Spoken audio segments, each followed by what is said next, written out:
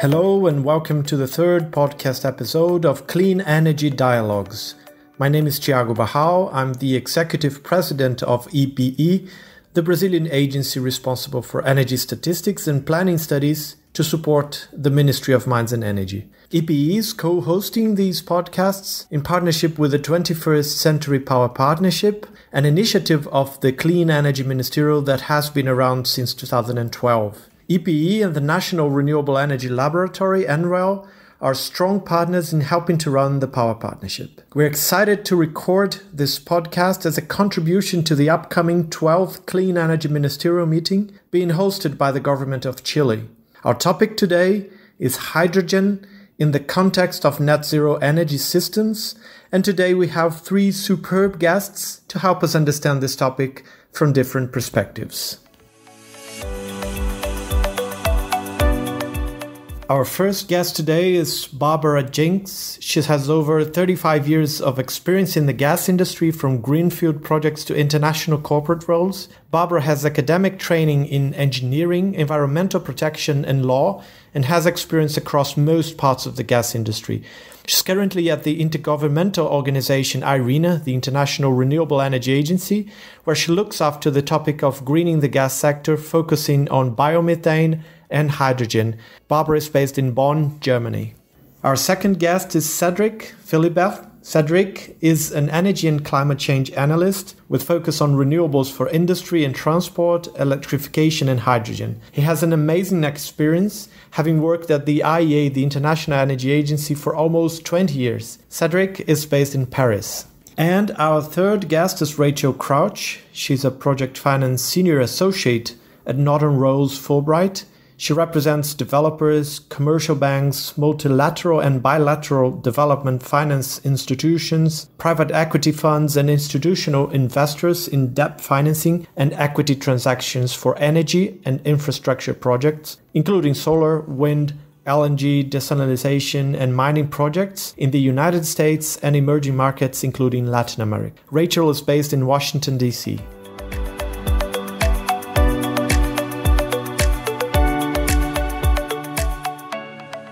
Well, thank you for accepting our invitation. And to kick off our conversation, I have a first question for you, Barbara. Hydrogen use has a long history in the petrochemical industry and transport sectors, but it's a relatively minor contributor to the energy picture globally. What has changed recently to explain the new buzz around hydrogen and how this fuel or energy carrier can accelerate the energy transition in your perspective?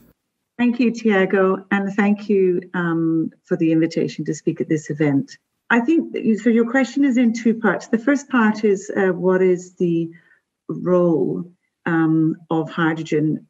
IRENA has issued recently, last month, an outlook to 2050, and hydrogen plays a significant role. Hydrogen plays a role of about 12% of end-use energy. And that really is where there's no alternative. Energy efficiency measures, electrification measures, and there's no alternative. So we need an alternative fuel as feedstock and combustion fuel. Electrification only 51% of end use can be electrified. So we're really looking at the 49%, and hydrogen really fits for the 49% that can't be electrified. So I think it's a realization that we need to speed up decarbonization. We didn't have that realization 15 years ago. And we have lots more information and knowledge and awareness about these hard to decarbonize sectors, which is heavy industry, heavy transport, aviation, shipping. Up to now, we didn't really need to look for an alternative. We had natural gas. It was cheap. It was seen as clean. It was very abundant, and all our processes were established. The supply chains, the production, the end use, the facilities. But now there's a realization that natural gas does not fit. We cannot reach the 1.5 scenario, staying with natural gas as the cleanest fuel. And renewables has to fit that role. And that's why also hydrogen is being looked at to really replace other fuels, in particular the natural gas. And of course, hydrogen could be made cost competitive with other renewable energies, and green hydrogen could be made cost competitive with blue hydrogen.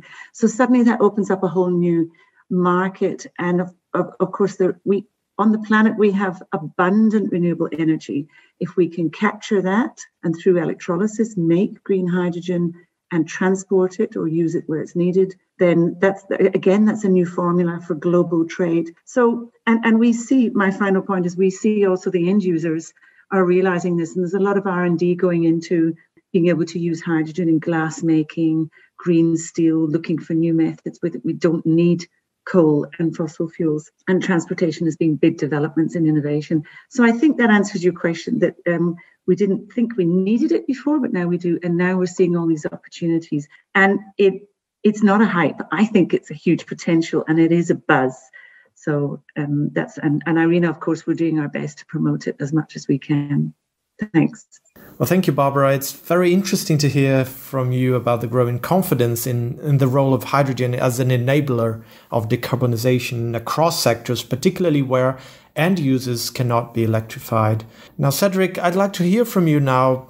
Given the many applications that hydrogen has, and thinking in terms of a development and deployment roadmap, what are the uses that countries and businesses could explore in the shorter term? Or in other words, where do they start first and grow into with maturity?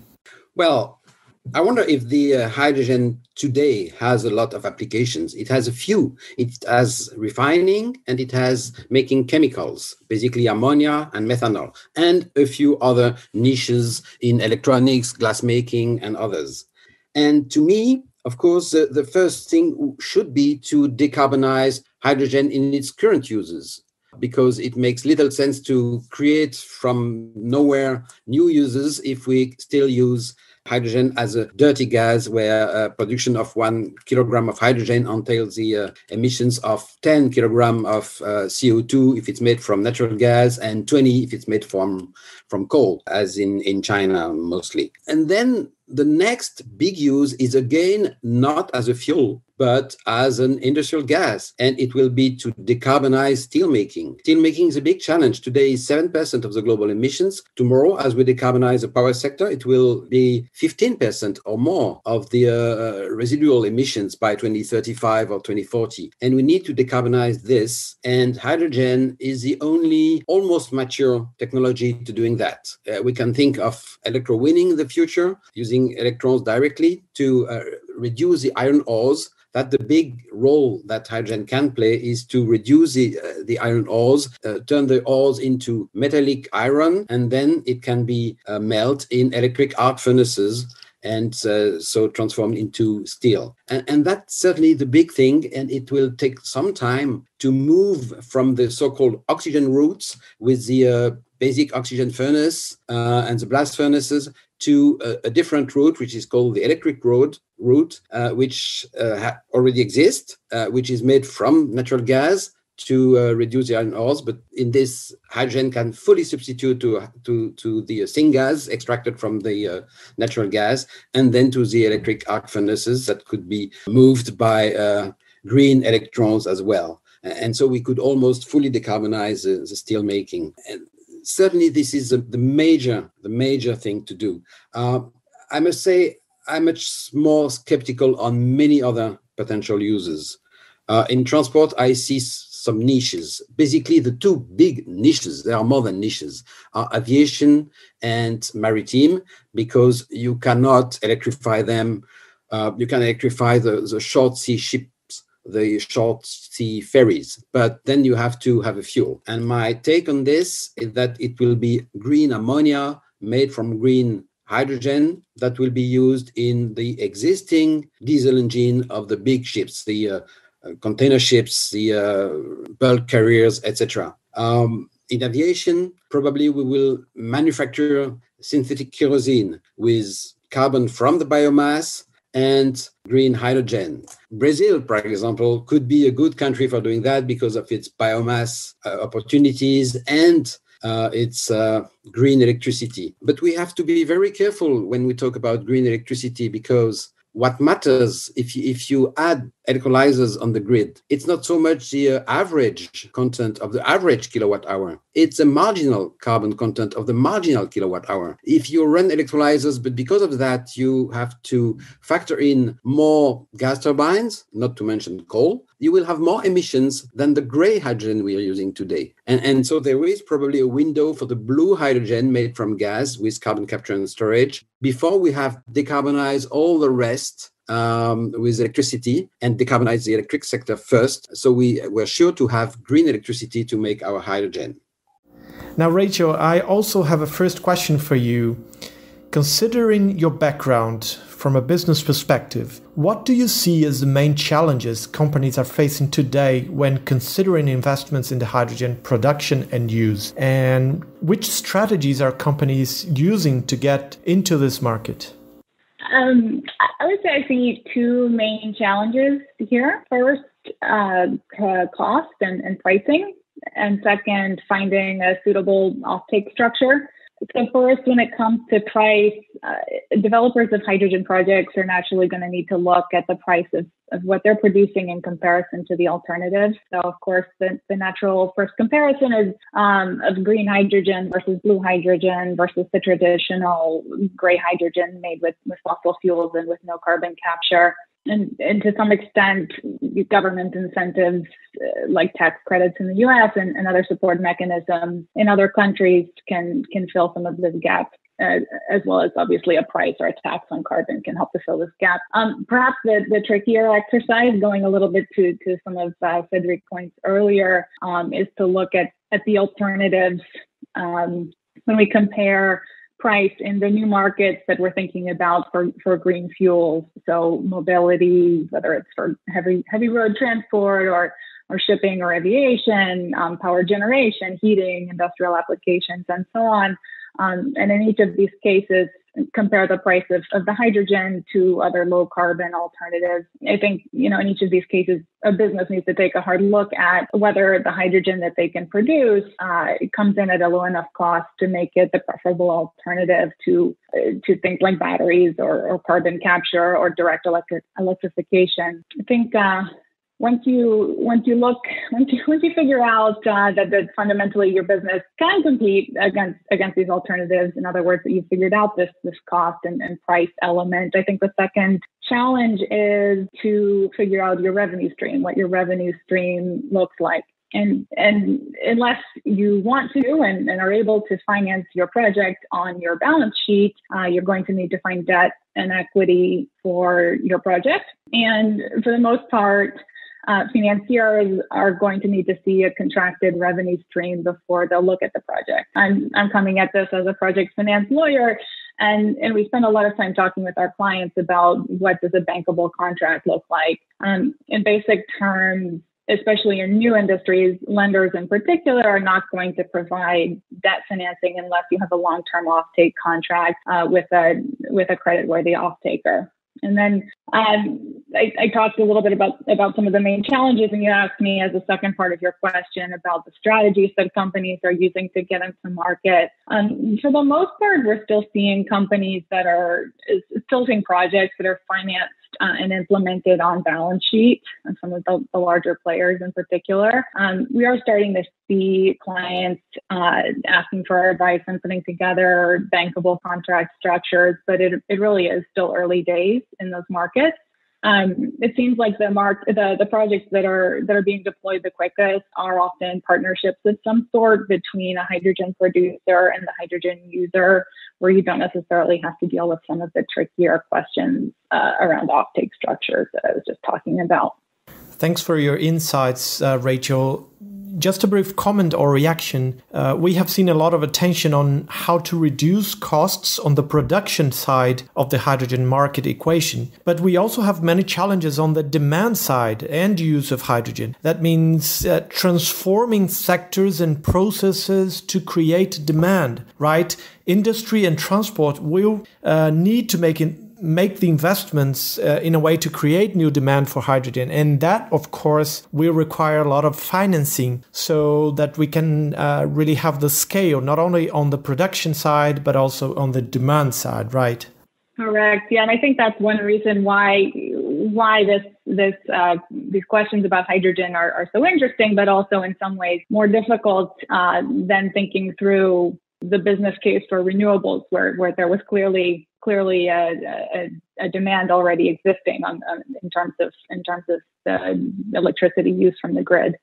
Now, coming back to you, Barbara, which countries, in your perspective, are leading the deployment of hydrogen use? And if you can mention some good examples of deployment, that would be very interesting to hear from you. And a second part of this question, if you can comment about countries that are in process of planning to take action in hydrogen and have a strong likelihood of success due to their natural endowments, for example. Yeah, and if I may, I just wanted to react to what Rachel was saying, that apart from to help with the bankability of a project, we see it as essential that certification system, with guarantees of origin where you can track what is the energy you're buying, where does it come from, how green is it, what defines green. And we see that that's a very important factor for any project to get approvals, and I imagine also in the banking industry. To answer your question, there are many countries there's a few countries that are leading the deployment of hydrogen use. And of course, there isn't any global trade at the moment. It's too early for that, but there's a lot of interest in that. Last year, in 2020, the number of countries that have hydrogen strategies tripled from 5 to 20. And that is the first stage of a country really making a commitment to deploying or encouraging an industry, a national industry in hydrogen. So that's a very good indicator and a sign. And there's lots more in the pipeline, so to speak. Certainly within IRENA's membership, we over half of our membership, and we have 163 members, over half of our members have signed up for a platform that we have to facilitate public-private dialogue, and it's called the Collaborative Framework on Green Hydrogen. And we have about 70 members. So that's another clear signal of how many countries are interested. But the leaders, I would have to say, are really in a few areas. In the EU is leading. Of course, the EU has one of the biggest demands, has one of the biggest problems to solve with its emissions. But within the EU, Denmark is very proactive with looking to convert wind to hydrogen. In Holland as well, looking at offshore. Both of these are really looking at offshore wind. Holland has actually been testing the reuse of the gas pipeline and has been operating a pipeline since 2018 with 100% hydrogen with no problems. And also we see a lot of activity with Spain and Portugal, where the cheapest solar and wind is, mostly solar down there. And of course, and in Europe, and of course they're looking at using the existing gas grid plus new build network to deliver that hydrogen all over Europe. In the Middle East and North Africa, we're seeing a lot of activity from Saudi Arabia, United Arab Emirates, Oman, Morocco, looking to develop hydrogen nationally, but definitely to export. And all eyes are on Europe for export. If you look at a map, like all roads lead to Rome or Europe. And further afield, Australia is very active in developing solar and wind to green hydrogen and green ammonia. And Chile and Brazil are looking at developing projects, and all of the governments in all of these countries I've mentioned are very supportive and active, and we see that in our negotiations. I would have to say that in terms of spending money and doing things on the ground, Germany has to be the world leader. It actually has the largest ambitions in Europe for a hydrogen economy, because of course, again, it needs it. It really needs it. It has a lot of hard to decarbonize sectors. It has a very high population, and it has a very high amount of industry with large consumption of fossil fuels at the moment. It has put on the table 12 billion euros, and that is all this available is all this information is available in the German hydrogen strategy online. And it is planning on having 20 gigawatts of electrolysis by 2030 and up to 70 by 2050. And it admits that it expects to only produce 15% of that itself, and it will look for imports. So it's really leading this discussion, and they're having lots of discussions with other countries. And I think that triggered a lot of activity. Within Germany, at the moment, there are over 60 power-to-gas plants putting up to 10% of hydrogen into the pipeline grid as we speak. And if you want details on that, the DVGW, which is the Gas Industry Association, heads up all that research. And that's the highest in Europe, 10% in the pipelines. So those are the leaders, and those are the countries that we see a lot of activity from. And to answer your third question, we really see a lot of activity and commitment and enthusiasm in emerging countries. And that really is China and sub-Saharan Africa. So much potential and a lot of planning and projection and feasibility studies. And we're really monitoring that, and we're in close contact with our members there. So we see a lot of activity there as well. But I think the bottom line is anywhere you have an abundant wind, solar, hydro, geothermal, wave wind, and it's an excess, then it's an area where you can develop hydrogen for exports, or certainly for your own hard to decarbonize sectors. After the priority areas of renewable electricity and renewable electrification using renewable electricity, as Cedric was saying, we're really looking at, we always promote the priorities for such a valuable commodity like green hydrogen. Thank you. Well, thank you. And actually, we see that these initiatives and policies will end up helping shape the regulatory framework and the market, both on a domestic level, but also on a global level. And of course, leading countries will more likely help shape the hydrogen market, right? The geopolitics is just fascinating. Countries that were energy poor or economy poor are sometimes in the middle of some of the most abundant renewable energy sources in solar and wind. And the opportunities for them are huge. And the geopolitics is completely changing.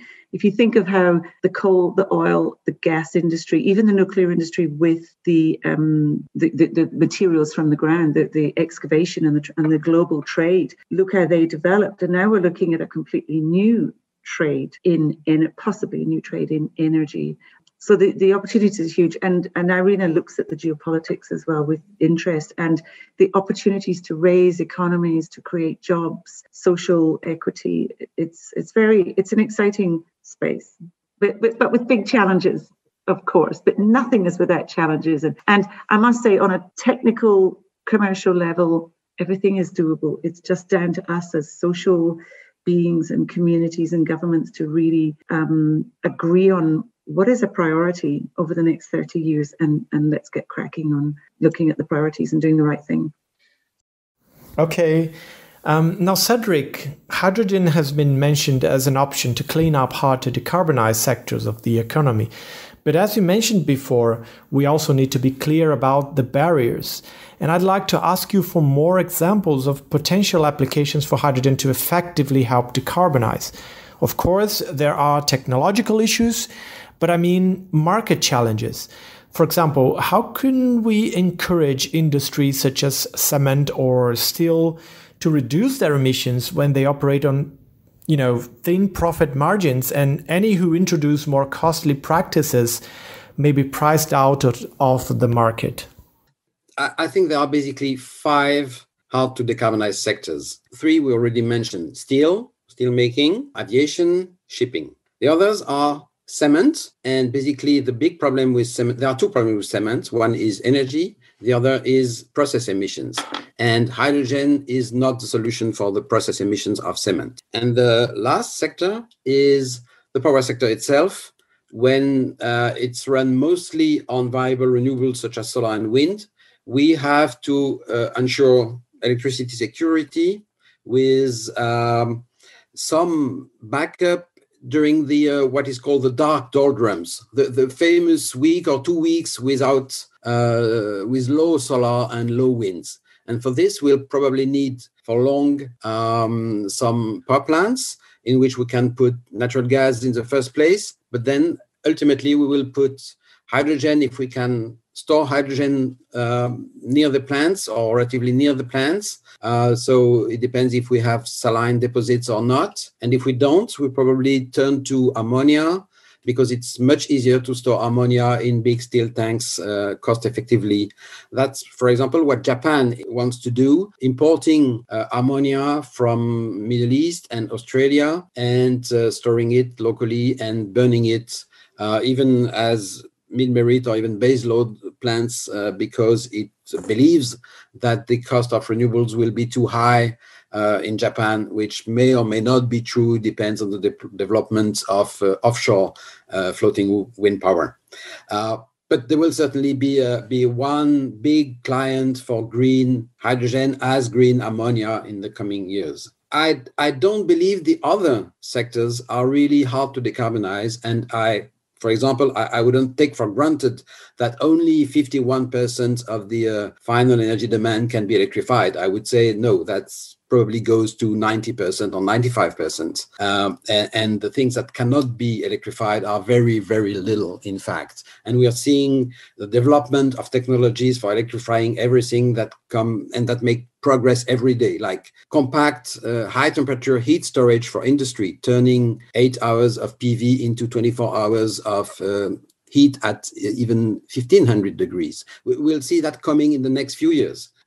So I'm very confident we'll electrify most of the things because it's always much more efficient. If you compare, for example, the heating needs of the buildings, if you have heat pumps with an apparent 300% efficiency and the hydrogen chains that transform electricity into heat with a global 55% efficiency, there is a gap of 1 to 6. And so there is no way we could privilege hydrogen over electric heat pumps for heating buildings, for example, not to mention the safety aspect. So I think it will be concentrated in a few domains indeed. And with respect to chemical feedstock and for, again, aviation fuels and shipping fuels, I do believe they will be produced in areas with excellent resources where they will be really competitive and will be transported as such as finished or semi-finished products and not transported as hydrogen because it's very expensive to transport hydrogen over long distances, whether it's pipelining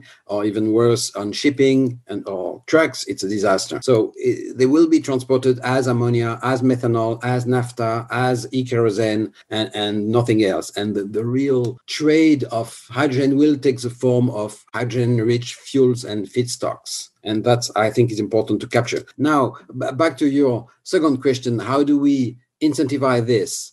I think we have to start with procurement for industries. We have to have like the Buy Clean California Act that requested all the public offices to buy materials that have a relatively low level of carbon and other related pollutants in their production. I also believe that the brand names, the brand companies, they are willing to pay for that. It makes no sense to buy an electric car if all the steel is just gray steel. And at some time they will say, oh, my electric car on top of that is using only green steel and green cobalt and green lithium, etc. So we'll have to solve all these issues relating to all the minerals that will come into our manufactured objects.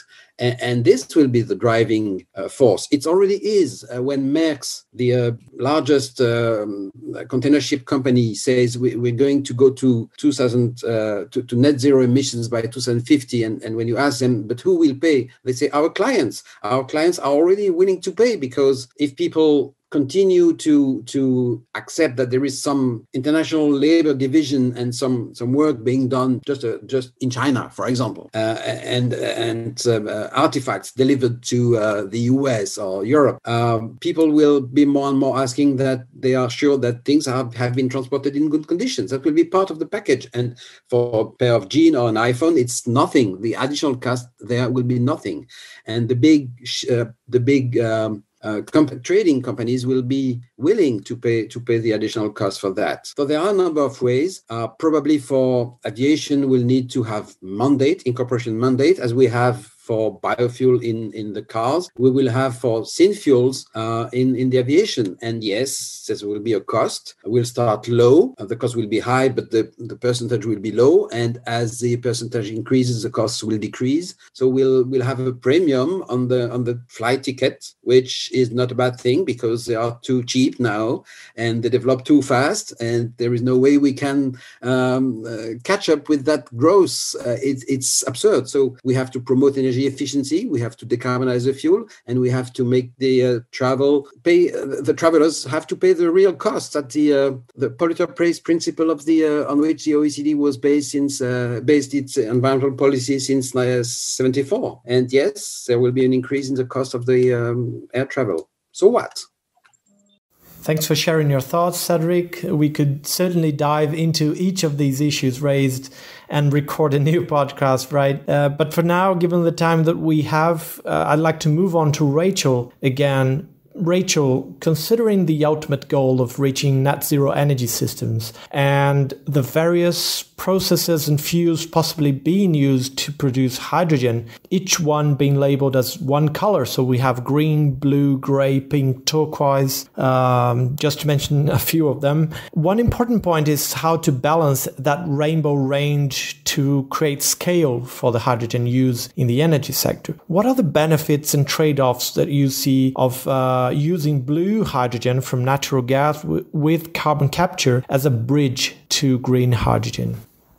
Yeah. So I think the answer to this question depends a lot on jurisdiction, on geography. So this panel, we have panelists from all over the world, and it's great to have this international discussion. But I think we miss out if we focus on a global picture without paying attention to the resources that individual geographies or individual countries have that bring to the table. So I sit in the U.S. obviously, and in this country we have cheap and abundant natural gas, and where we have already a large hydrogen industry for the purpose of serving the refining industry and the chemical industry, as Cedric talked about earlier on in the conversation. It seems to me that you ought to start with the relatively low-hanging fruit of retrofitting some of the existing steam methane reformation facilities with carbon capture technology. At least in these instances, I think we need to take a look at what makes the most sense economically and start from what we have and see how we can decarbonize it the quickest. Obviously, the equation, like I said, is going to vary by geography because different regions have different distributions of energy resources. And to Barbara's point earlier, certain countries, especially for example, Chile, where this ministerial is going to be hosted next, has amazing abundant renewables resources, and where that is the case, obviously green hydrogen is the way to go, right? So I think in going back to jurisdictions like my own that have good natural gas resources, I think you are going to see that fossil fuel based production is able to scale up more quickly using existing technology. That said, I think that it's worth noting that not all blue hydrogen is created equal.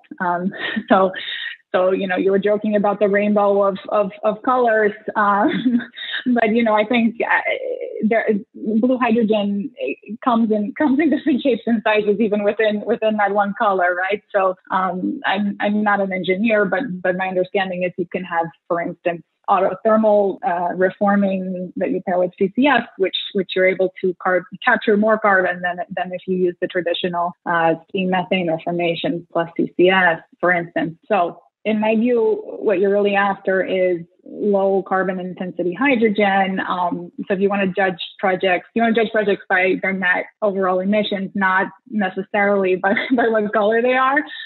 So I worry a little bit that bifurcating the world into blue versus green can do more harm than good in the end. I think Barbara had a good point earlier when she mentioned certificates of origin. I think it's important to focus on the carbon intensity of the hydrogen, not necessarily sort of the color, whether it's yellow or blue or green or turquoise. In any event, though, I think if we're going to push forward on both blue hydrogen and the green hydrogen front, we do need to be very careful to make sure our blue hydrogen projects are doing what they say they're doing, that is capturing the carbon and sequestering it and sequestering it permanently, essentially. Speaking from my vantage point here in the U.S., here our biggest policy driver for deployment of decarbonization is via the tax code. And we provide tax credits for the projects that we want to incentivize, and we do have one for carbon capture. And one of the important elements, from my view, in the regulations around that tax credit is whether the carbon is sequestered and stays that way. And if it leaks out, then you risk having your tax credit recaptured by the government. So I think those details are very important to think through. It's easy to talk about blue hydrogen, but it's important to think through whether it is actually as clean as it is said to be. And then I guess the final point here that I would make is, there's obviously a lot of talk about the question of whether hydrogen is really a lifeline for oil and gas companies, and therefore whether we should push for green hydrogen to the exclusion of other colors. And from where I stand, if oil and gas companies are joining the energy transition by producing clean hydrogen, that's great news. And again, it's really just a question of getting the policy and the incentives right to ensure that this emerging hydrogen economy is in fact a clean hydrogen economy. Well, thanks for that. Actually, this topic about the colors of hydrogen can be pretty controversial, right? Particularly because of the geopolitics and the economics. And I have heard also, just forget about the colors. What matters is the carbon content. Just put a price on carbon, but then you need to track the carbon content of the hydrogen. And that is also a challenge, right? Well, for now, we're coming to the end of this episode. But before that, I'd like to ask each of you to share one positive thing about your country or the region you're based in that can make us optimistic about the clean energy transition. Rachel, can you start, please? Sure. So my answer is pretty basic, but I'm excited by just how mainstream the concept of the energy transition has become in the U.S. That decarbonized energy is really no longer considered alternative energy, at least by most people. And I was just talking a moment ago about the incumbent oil and gas companies. With a few exceptions, I think nobody wants to be left out of this party. There are a lot of profits to be made, a lot of jobs to be created in the energy transition. And I really think that the tide has turned in the U.S. in mainstream politics and in industry and in recognition of that fact. Now, Cedric? Yeah, I'd like to pinpoint two things, if I may.